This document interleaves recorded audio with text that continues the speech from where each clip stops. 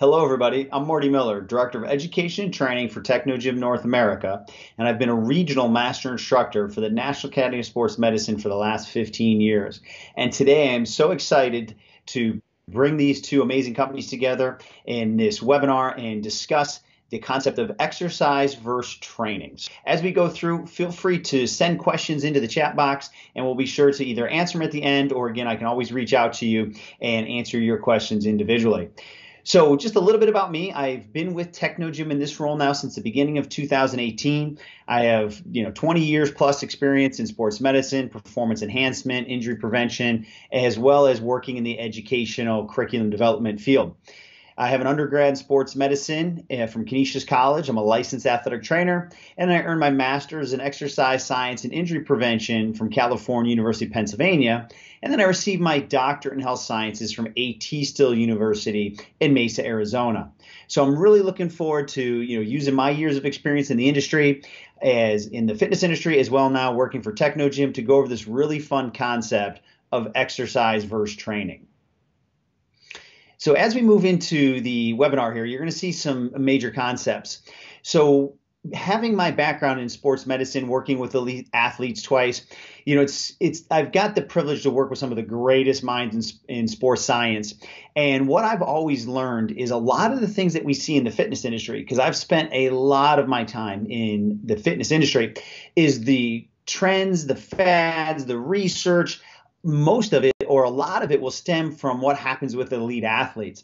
And that is the amazing thing about being with Technogym, is being a worldwide leader in sports training and innovation. You'll see some other slides here in a little bit about our partnerships. We really get in touch with the world's greatest coaches, and we see what's going on in sports medicine and performance enhancement, and can bring that into the fitness industry. So these scientific advancements lead to a large body of research that, again, will show us best practices in how to create specific training outcomes in key physiological capacities. And the ones we're going to cover today are power, agility, speed, and stamina. We know athletes utilize training programs to ensure that they achieve very specific results. And what I see in the fitness industry is all too often people just engage in an exercise program, and we'll spell out the definition here in a little bit. And they're less focused on the science, and they're just focused on burning calories, or just creating very fun and engaging workouts. And there's nothing wrong with that. But we want to make sure that people get the best outcomes. So we want to make sure that the science is there. So those are the key points that we're going to talk about in today's webinar. Now, for all of you that are on the webinar from NASM, you guys know the model. We'll review that briefly as we go through. And we're just going to, again, define the definitions of exercise versus training, then show some practical applications. So as we move forward, we're going to go into the next slide. So let's just talk about the definitions. Now, if you look these up, there are more than these that you'll see in the literature or out there on exercise and training. So these were two that I grabbed. And I'm just going to say right off the bat, these are the ones that I like to use. There's more, and you might find a different definition that you like to use. But for the sake of the webinar, as we move forward, so there's some common ground. An exercise, or an exercise program, will be an activity requiring physical effort carried out to sustain or improve health and fitness. Where if you see the definition of training, training is teaching or developing oneself or others any skills and knowledge or fitness that relates to specific useful competencies. So I'm going to pause here, and that's why I highlighted it. You see that it's a more specific definition, and that even in the definition, the word specific is there. Specific useful competencies. Training has specific goals of improving one's capability, capacity, productivity, and performance. So while we pause here for a minute, think about what goes on, and I'm not saying how you work with your clients. I'm thinking about the fitness industry as a whole. I was in the gym this morning working out, and I had my very specific training program. I knew exactly what I was working on, what capacities I was working on, how I wanted to work on my human movement, and what physiological capacities and what phases of training I was in. And as I watched around the rest of the gym, I saw people putting in effort, burning calories, but I saw bad movement patterns. I saw, well, that might be a stabilization exercise. They might be working on stamina, but now they just went over to power. And I'm not there to criticize anybody, because clearly we are the exercise professionals. And without our help, how would people know how to maneuver through a program on their own? Just like I hire professionals all the time. I go to doctors, I have lawyers, I have other people, accountants that help me in very specific areas because I don't have the expertise they do. However, in our industry, what I have found is anyone can participate in our industry, and sometimes they'll stumble into good results. Maybe they have great genetics. Maybe they just work hard enough and they burn enough calories, and maybe they've got the DNA to put on muscle mass. So all of a sudden now maybe their knowledge in their mind is a little more than what we as professionals would say. Not knocking it by any means. I want people out in the gym. I want people working hard. My main goal, though, as an athletic trainer, going back to my original background, is first, do no harm. As a medical professional, we want people never to get hurt as we work with them. That's the first goal. So as I see people in the fitness industry going through exercise programs, all too often I see them putting in more effort maybe than they need to get those results, or accepting maybe soreness and injury as a part of, well, that's what it's like to work out. So we want to go through some of those thought processes and challenge you and anyone else saying, am I on an exercise program or am I in a very specific training program, as you'll see here, for specific competencies and specific goals of improving one's capability, capacity, productivity, and performance. Now, doesn't mean an exercise program, well, that's more fun than a training program.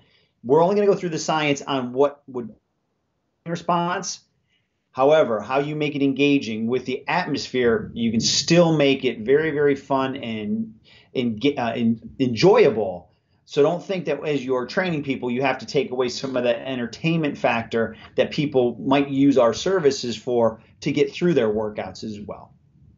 So as we slide forward here, we'll continue on talking about these concepts. So one of the concepts, that I want to talk about is, where did all this come from? So NASM, you guys all know, everything's evidence-based. It's all been researched. Now, from the Technogym standpoint, we're based out of Cesena, Italy. We were founded in 1983 by Mr. Nerio Alessandri, who still has the same passion he did back then to move this company forward as a thought leader worldwide. And we are so privileged that, for myself, I get to work for a company that has been chosen to be the sole provider equipment for soon to be the last 8 Olympic Games. We were ready to go to Tokyo this year, but obviously with this unique time frame, everything's been delayed to 2021. And now I'll pause. Think about the training that now has to shift in those elite athletes. They have to now look at a whole nother 12-month cycle on how they're going to prep themselves to be ready for those Olympic trials, if they still have to qualify, or the Olympics themselves. They're not exercising, they're training. So the reason why I like to highlight this from a Technogym standpoint is, one, Technogym was chosen because of what we are as a company, the research and engineering that goes behind it. But the beauty behind this is Technogym utilized the last 7 Olympic Games as the best case study in human performance. You have male athletes, female athletes, power athletes, endurance athletes, and you have some of the greatest, or most of the greatest coaches worldwide, all in one area for a short period of time. So Technogym has leveraged this knowledge and partnership to create amazing equipment, but also amazing training solutions. So just as we go through this, again, think about how an athlete would train to prep. This is a very unique time right now. If you follow sports, you probably heard about the NBA. They're trying to figure out, well, when would we start? How do we let our athletes prepare? Same thing with the NHL. How would we now allow them to get prepared to compete again? So time for the right training adaptations to peak at the right period of time. So we'll slide forward here into the next slide. And one thing that I always like to talk about with everybody I've ever trained is everybody's an athlete. Now, real briefly, I've worked with professional sports twice, and it was both times in professional baseball. And then I worked in different levels in different parts of fitness, mainly primarily in the private country club market. So I had a lot of, let's call them senior athletes that would play golf, tennis, and things like that. And one time I was asked a question at one of my country clubs just after I had left professional sports again. My good friend Jay, he asked me, he goes, Marty, how do you train us differently now that you're not training elite athletes? And it took me a half second. I said, I don't train you any differently. And at first he gave me that look like, okay, you don't need to be polite. I know I'm a member, but seriously, how do you train us differently? And I said, I don't train you differently. I said, Jay, you're an athlete.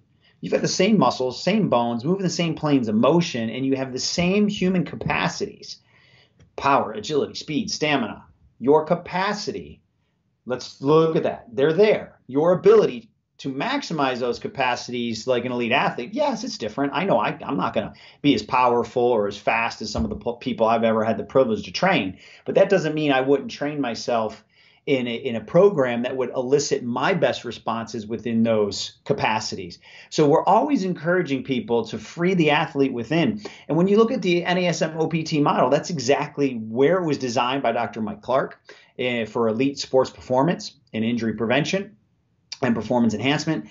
And it was a progressive model that made people move better, put them through the right amount of stabilization so they had that foundation to move under load better in the strength phases, and then move better at high speed in the power phase. So that's why, again, I love our partnership together with NASM and Technogym, because we're thinking the exact same way. It's how do we apply the world's greatest science to what we do as companies. So I'm going to challenge you all to get your members, clients, to free the athlete within. So now we're going to move into the So again, when we look at from primarily a cardiovascular standpoint or sports performance standpoint, we have the pillars. We have speed, power, agility, and stamina. And every elite athlete and their coaches will focus on these four pillars. Now, the foundation you see there is fundamental proper human movement, flexibility, strength, stability, right? That's the in NASM terms, that's the stabilization and or combination of corrective exercise. Then we can pour in the performance metrics of these other pillars. Now, what I like to say is in my house, I am not the cook. My wife is a far greater cook than I am. And one night during this pandemic, I was home and I said, hey, I got done with work earlier. Can I help you out with cooking? And she goes, yeah. And I said, can you provide me the recipe? I didn't say it quite that way, but I was like, can you tell me what you want me to do? And she goes, do this, this, and this. And I said, let me make sure I got this. You want me to do this amount of this amount of that, this temperature for this? And she goes, yeah. I followed those exact instructions to the T because I'm not trained. I followed the instructions she gave me. I didn't go off those instructions. And guess what I got? She was very impressed with the way the dinner came out. And the reason I bring that up is in fitness, in sports performance, there is the recipe to develop speed. We know the science. There's the recipe to develop power, agility, and stamina. And if you follow those recipes, just like if you go through the different phases of training, that's your recipe. If you follow it, you're going to get great outcomes. But if you don't follow it and you start throwing a bunch of things in, like if I changed her recipe in the kitchen, it wouldn't have been what she asked me to do. And it could have maybe been better, but probably I wouldn't have gotten as good and desired of an outcome because I'm not trained to make those adjustments. So when you look at these pillars, whether you work with the world's greatest coaches like we have in the Olympics, when you follow your OPT evidence-based model, your recipe to achieve those adaptations are there. That's a training program. Exercise is when you see a bunch of things thrown together, and yes, it's human movement. Yes, you can accidentally improve some of these capacities, and then yes, you can burn calories and get leaner and things like that. But what if you follow the recipe more specifically? Yeah, I can't argue the gains you got, but we could argue you might have gotten better gains quicker, safer, more effectively. So we're not asking you to have fun in your workouts, not get creative, and not make it enjoyable and challenging appropriately. Just understand the science is the science, and your recipes are there for these four pillars. And everybody you work with, regardless of age, can improve these capacities within their abilities. So we'll go to the next slide here and we'll continue that. So I love this slide because you'll see here training outcomes. It says before training program, but you could also put exercise program there. And then you see to the right after a training program. So I put the four pillars in there that we're going to talk about: speed, agility, stamina, and power. And again, from an NASM standpoint, you could put in stabilization, strength endurance, max strength, power, right? There's a lot of things that could make up this diagram.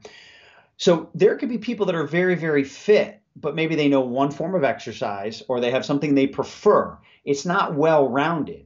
We want everyone to be well-rounded. Even the world's greatest athletes that are sprinters, they train in other pillars as well. Yes, they may have a primary focus, but trust me, they're not just doing one phase of training 52 weeks a year.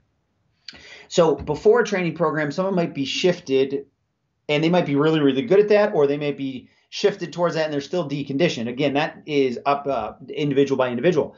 But after a training program, we want to see a more well-rounded program. And you can see that in the diagram in the right,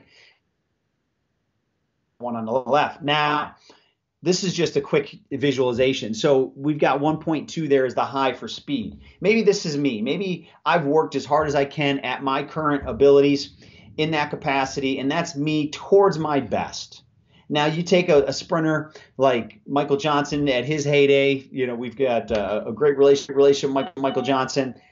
No way would I ever come near his max capacity, right? Or in ability. His would be off the chart. So we're not trying to compare me versus a world-class sprinter. We're trying to compare me towards what is my best outcome and can I get towards maximizing that. So that's why I like this diagram. And all of you that are NASM certified and other fitness professionals, you understand that's why we do the assessments, to get that baseline so we understand someone's starting point and how we progress. And if we're assessing now, it gives us the answers to what we need to put in to get them towards their peak.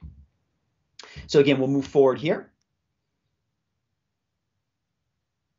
Now, one of the things I like to do, and again, this is just assessment. So for Technogym, we have our skill line. There's 4 pieces. The skill run I didn't put in here for this demonstration. We have our skill mill, which is our curved non-motorized. The skill bike is all these have multi-drive, which creates a magnetic resistance, can emulate 15-degree incline to 3-degree decline. And then our skill row, again, traditional rower, then has the multi-drive, so I can take it right from cardio to power. So that's how the skill line was born, is can Technogym challenge themselves? Can they create a cardiovascular line that seamlessly transitions right from traditional cardio or stamina and immediately to power? So all the 4 skill pieces have multi-drive technology that allow that seamless transition.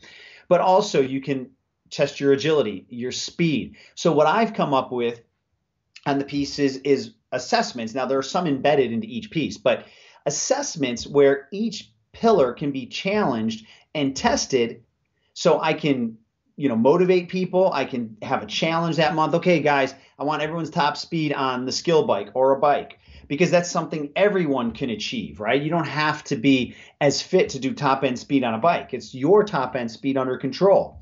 And then you track it over a month, and you're working that whole month on speed development. Or speed on the row, our skill row, could be how many strokes per minute for 100 meters. A lot of cool ways to gamify it, to create assessments, to create challenges, to motivate people. Feel free to have a leaderboard. Because again, if I'm assessing these things and creating the right training programs, everyone's going to improve over that period of time. So that's just the kind of what we're looking at with our skill line combine. So as we move forward, we'll continue on. So this here now is an exercise training outcome. So this is my data, just to give, so that's why I can share it. So we have I did a 3-minute power test on our skill bike. Very challenging. Now, my cardio is good, but I am newer to cycling. So there was a specific muscle adaptation that I had to get used to. Again, a training outcome where I was doing more boxing, kickboxing, and running and rowing for my cardio. So this was something that I really wanted to get better at. So you can see from March through May, you can see there was over a 10% increase in VO2 max, estimated VO2 max on this power test. My power went from 557 to 628, so a nice increase there. So it did, again, you can look at different things here. The power to weight ratio improved. Fatigue index went up because I had hit a higher total peak power. So again, there's a lot of data there. But the key thing here is instead of just getting on my skill bike and pedaling, I'm testing myself monthly. And it's actually today's the day, guys. Wish me good luck. I got to do this test again today or tomorrow to see how my last month of training went. And I should have done it before the webinar to give you one more row of data.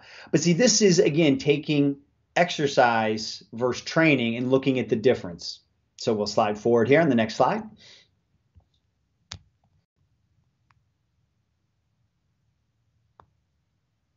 All right. So another amazing test that I love is the Technogym Max Power Test. So this is our skill run. Motorized, non-motorized treadmill. So pushing a sled is phenomenal. You may use it in your gym now, a traditional sled, or you may have access to the skill run or even the skill mill, which has the handles with the magnetic resistance. The key thing here is when you look at a sled push, it's a very, very safe power assessment for everybody. Not everyone can do plyometrics. Not everyone can do some of these other more advanced power techniques. But when you're looking at a sled push, your feet are always in contact with the ground. So a lot safer to do sled pushing. And then again, let's not do it just to burn calories. Let's do it for specific outcomes. So you're going to see here in the next slide that we have a very specific formula that is utilized on our skill run to determine someone's max power. So this is embedded into the skill run. There's a proper warm-up and there's a 3-minute walking recovery in between sled pushes. Males get 50, 70, then 90% of their body weight. Females get 40, 60, then 80% of their body weight for 15 meters or 17 yards. At one of those 3 sled pushes, you will get your peak wattage, right? Because it's going to be how fast versus the resistance. So I can't tell you it's always going to be in the 3rd push. It depends on each person's individual abilities. But the beautiful thing here is it's reproducible. I can do something with the results. And the results will give me peak wattage. So you can have, again, a contest in your facility. Who's got the peak wattage? But let's say I'm 170 pounds and I'm competing against a guy 240. Clearly, he's going to have a huge advantage. And same thing with male versus female. But what you'll find is you can develop peak wattage per pound of body weight. So now you can level the playing field. And again, I can use this before someone signs up for a 6-week program with me as a fitness professional. I can do this as an assessment and then do it again at the end of the 6 weeks to say, look, you made a 38% gain in your power. Or a lot of different ways to do it. But again, this is taking it into a training outcome versus let's just push the sled and push it from there to there. And did you get your heart rate up? Right. So we're going to take it a little more training specific. So we'll move into the next slide here. Another beautiful thing about what Technogym has developed, and again, you guys all know this if you're NASM certified, about what's going on right versus left. Well, you know about that from the asymmetrical shifts and watching people move. Well, this takes it now and allows you to use that same information, but look at when people are running. We have biofeedback in our skill run. So the beautiful thing about this is we always want outdoor running enthusiasts to continue to run outdoors. But the skill run is the only indoor treadmill that outdoor running enthusiasts must come in and train on, because now I can measure you under fatigue. I can measure you in different environments and see how efficient of a runner you are. High-level runners, if there's any of you on the webinar, you all know this, that I can run at 8 miles an hour and have different cadences or strides per minute. And if I have a lower strides per minute, that means I'm overstriding. And now I'm landing with my lead leg out in front of me, which means I'm actually decelerating every time I hit the ground. And all that resistance or the force comes back through my kinetic chain. So this, outside of all of you from NASM know the anterior tib and the posterior tib and the glutes and why they need to be firing at the right time. But even if they're looking good on a movement assessment but have bad running efficiency, there's only so much that the anterior tib and posterior tib and glute medius can do when you're increasing all that force through the kinetic chain. So we blend these two together, get them to move well, get them to run well. Now you've got something there to improve their performance. So this will measure your strides per minute. This will measure your ground contact time, flight time, the propulsion time, but it'll also give you right versus left leg ground contact time and stride length. And I really like to do this with elite runners under fatigue, because they might be able to do the first 5 minutes, 10 minutes, whatever, fine. But then all of a sudden they start to break down, or at a slight incline or a slight decline, because now they have to decelerate themselves. So again, just grabbing that data, using it to create a training program to improve their performance. So we'll move here to the next slide. Now with that, again, assessments are great, but if you don't know what to do with them, then sometimes you won't get the best outcome. So embedded into it is a cadence training program in the skill run. So now you can get people on and get them to become a more efficient runner. So there's basically a running coach embedded in the skill run for you.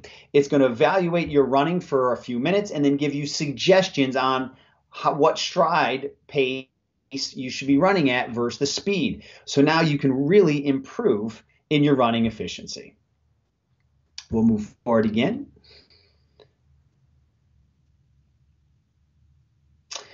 I love this slide here. This shows a workout of the same individual in 1 week. He did 4 different workouts. He's conditioned, but you'll see he did a stamina workout, an agility workout, a speed workout, and a power workout. And you'll see the heart rate variation. So once again, even though people may love to do stamina or love to do power, we're not going to get into the physiological differences of what goes on in the body for the heart and the cardiovascular system during these different type of workouts, but you can see the heart rate responds differently. So again, it's important to be able to, just like you do in the OPT model, undulate their program, go from stabilization to strength, and there's a couple different levels, of course, in power. Same thing with our cardio. There's time to do stamina, there's time to do agility, there's time to do speed, there's time to do power, what's appropriate for that individual, as well as what their training goals are. So again, just a nice visualization here so you can see the different heart rate responses. So we're going to slide forward here.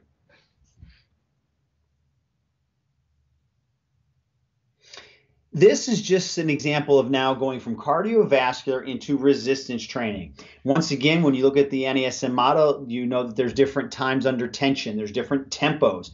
So when you look at what Technogym does, we have a very unique piece of equipment or in a circuit called BioCircuit that will provide different resistance profiles depending on the person's goals. And it's all done from a very unique advanced motor. We actually partnered and have a working relationship with NASA, so they get to use this amazing piece of equipment in outer space. We get to use it here on planet Earth.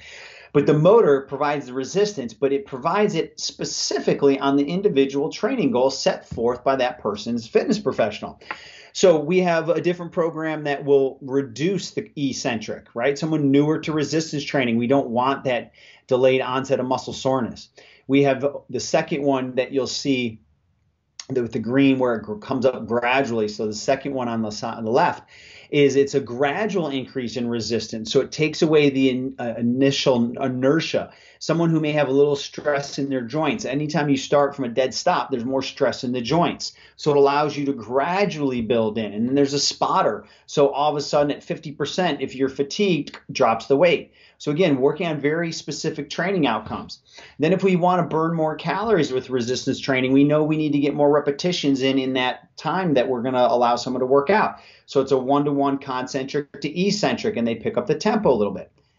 Then the top on the right side of the screen here, you'll see where they add eccentric load because there's a time where we want to do more negative work. Again, it has the spotter there in case they get fatigued. And the last one you see on the right is a viscous response, explosive. Each repetition might be different because it depends how much energy I put in. So once again, there's different training outcomes based on the person's abilities and what phase of training they're in. They're not just exercising by picking up weights and not focusing on their tempo and what part of the muscle contraction spectrum is the most important and appropriate. So again, this is why these two companies match the DNA and the science so well. So I just thought this was kind of an interesting slide to discuss. So we'll move forward again.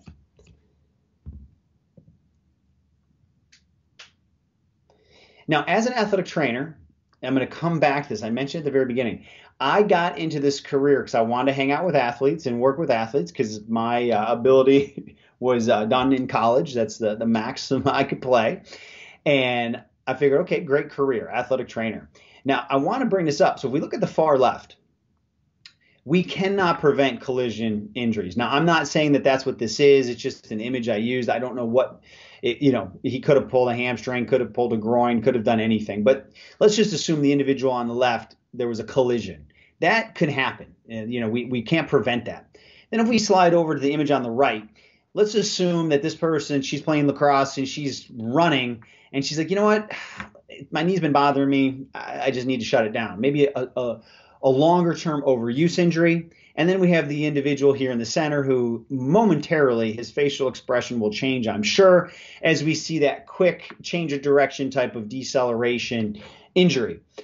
So the reason I bring this up is we do not play sports because they're good for us. Okay, I don't care. I've had this conversation with many people in my live workshops. I'm like, name me a sport that's good for us orthopedically.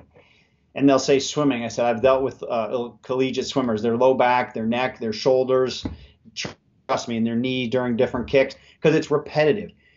All of you here through the NASM that came through that curriculum, you understand proper biomechanics. You understand how the body can accept load the best. That doesn't mean that that's what happens in sports. So that's why athletic trainers, physical therapists have these jobs, because our job is to hopefully, and corrective exercise specialists and all of you, get people moving well so they can handle the demands of sports. But at some point, they could overload themselves, and that's what we come in for. But as we've seen in the fitness industry now, sport has become a part of fitness. So we just need to decide, what's our goal? Is our goal fitness, where we want people that just want to get in shape safely and they're not trying to be competitive? Or does somebody want to compete in a sport or the sport of fitness? And what's our roles and responsibility from a training standpoint? So we'll continue on with this concept. We'll move forward here. So sport is an activity involving physical exertion and skill in which an individual or team competes against another for entertainment. Nothing wrong with sport. That was my first career. I love it. I still, as much as I can, do mixed martial arts. I don't do it because it's good for me orthopedically. I do it because it's time for me to clear my mind. I enjoy the skill of it. I enjoy being around the people that have a passion for it. Never going to stop doing it. So if you were training me and said, Marty, it's not safe for you to do it, I would go hire another trainer.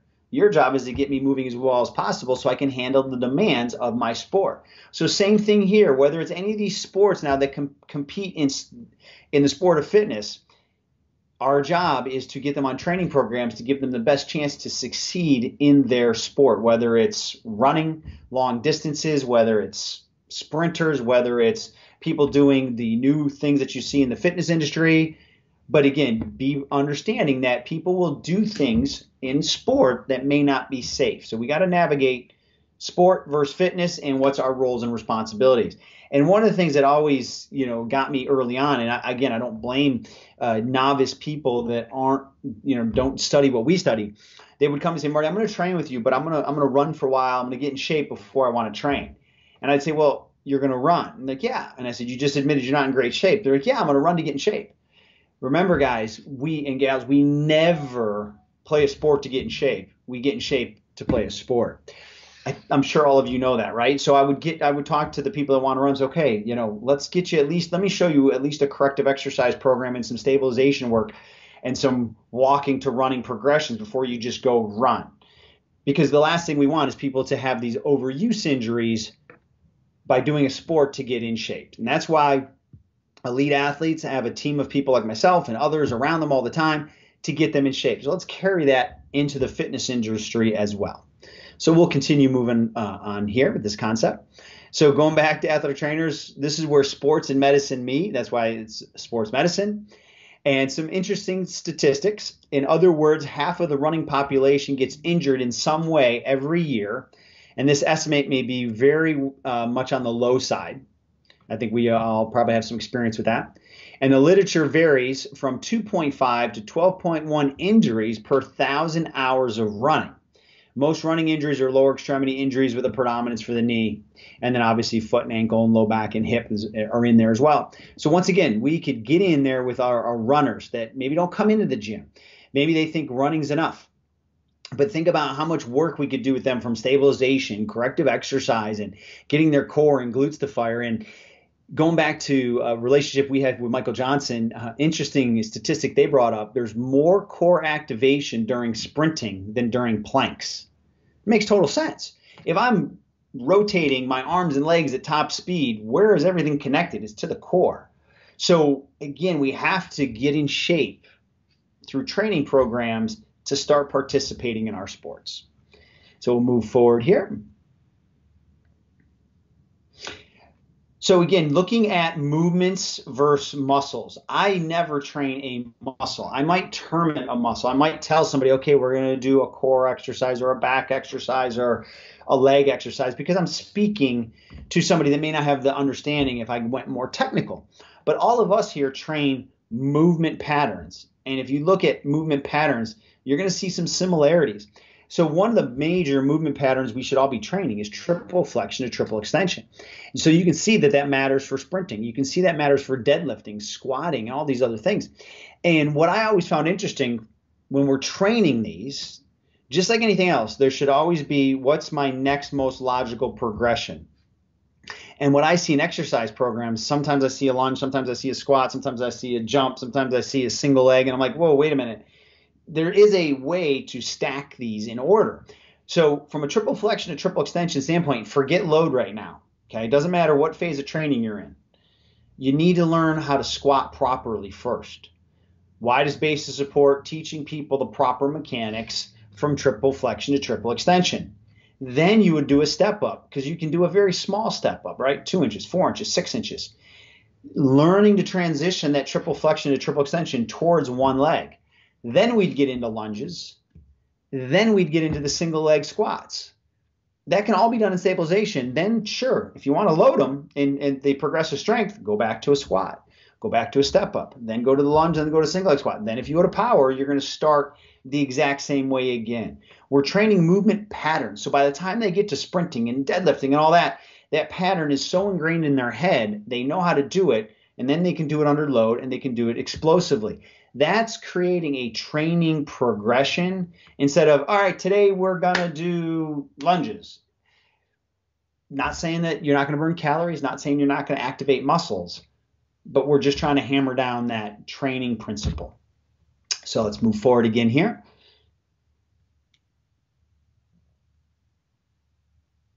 So going back to the OPT model and these different planes of motion. So if I was going to draw up a periodization plan, first, we're going to go through stabilization. We're going to start in the sagittal plane because that's the most common for people. So sagittal plane is your flexion extension exercises. Now, I'm not talking about machines here. Leg extension, leg curl. Yes, there are machines named that, but I'm just giving you sagittal plane motions. Squat, bicep curl, tricep extension. Then frontal plane is ab and adduction. Lateral raises, ab and adduction for the lower body. And then transverse plane motion is internal external rotation, trunk rotation, shoulder internal external rotation, hip internal external rotation. So when you combine for the squat, the step up, the lunge, the single leg squat, through the three different phases, through the entire OPT model, there is a very large framework or matrix for your yearly programming. So I'll just give squat, for example. People are like, well, it's a sagittal plane exercise. What do you mean frontal plane? I can squat in the frontal plane. I could take a step to my right, squat, come back up, take a step to my left, squat. I added a frontal plane component. So I have to control that frontal plane as I go in and out of the squat. And then I could turn 90 degrees and do that same squat again. So I can do that with all my exercises, almost all, and go through the squat to step up to lunge, the single leg squat, sagittal, frontal, transverse, and other progressions, then stabilization, strength, power. There is your large programming. Again, then you add in the engagement, the coaching style, the fun, the facility that you have to make it fun and engaging. Your clients don't need to know how much training progressions they're on. They won't know just between exercise or training. They're just going to know amazing results. But it gives you the ability to, over a course of a year, to know exactly what's next for your clients and or groups that you might be working with. So as we wind down here, again, I could have spent hours on each one of these, but the next slide kind of sums this up in a nutshell. What we're looking for is we're looking for training programs. We want people to train smarter, not just harder. And one of the concepts I think that really brings this home is I've had this conversation with elite athletes, and I've had it with my country club athletes that are in their 70s. And I had a female member at a country club that was a dynamite. She went through all three phases of training. She didn't really understand that I had progressed her because she didn't care to know. I would have been more than happy to educate her. She's like, Marty, I trust you. Just tell me what's next. So one day she comes up to me and she goes, I got to tell you, Marty, she goes, we need to do something different. I said, what do you mean? She goes, I've never been sore. She goes, we're just not working hard enough. I said, well, can you tell me why you think that first before I give you my response? She's like, well, got to be sore. She goes, we're not doing enough. I said, okay. I said, can we take a look back at your last 6 months of training? And I gave her all of our assessments. I went back to all the assessments I did and showed her 38%, 45%. You're golfing 18 holes instead of 9 holes. You're driving the ball 160 yards instead of 120. And she kept just looking, yeah. I said, your body weight went down. Yeah. You're spending more time on cardio and your speed. She goes, yeah, it's amazing. And I said, so why do you need to be sore? And she looked at me and she goes, well, I thought that's just the way that it had to be. I said, no. I said, my job as your fitness professional, once we got on a roll and I knew how you respond to exercise and I knew how to communicate with you and coach you and gave you a couple of days to kind of get used to exercise. My job is to fatigue you appropriately as you walk out, make sure you come back refreshed. And I said, and she goes, yeah, that's what happens pretty much every time. Yeah, every time. I said, you've never come back in sore? She goes, no. I said, so my job is to give you the maximum amount of results with the least amount of effort. And at first it boggled her mind, but then when she looked at the results, she goes, okay, that makes sense. So in a nutshell, when you follow the science, follow the model that you trained on, if you think about our role, it's to get people to train smarter, not just harder, and take it away from maybe an exercise program into a specific training program. So in conclusion, I hope that helps kind of just share these two massive, amazing companies on how much they dig into the science and try to bring that to all of you in the fitness industry so you can get the best outcomes with whomever you work with. So I can't thank you enough, Greg, who's been advancing our slides here for me, the guy behind the scenes that makes all this possible, and everybody at NASM and everybody at Technogym. We can't thank you enough for attending. Hope you found it helpful, and you can reach me there at my Technogym email, mmiller@technogym.com. And if you're new to Technogym, I hope you check us out, and feel free to hit me up anytime if there's anything I can ever do for you. So I'll turn it over to Greg, our editor, to see if there's any questions that came in, or if you guys are still sending those questions in, he will recap those and then send them to me, and I will email you personally. So thank you guys so much.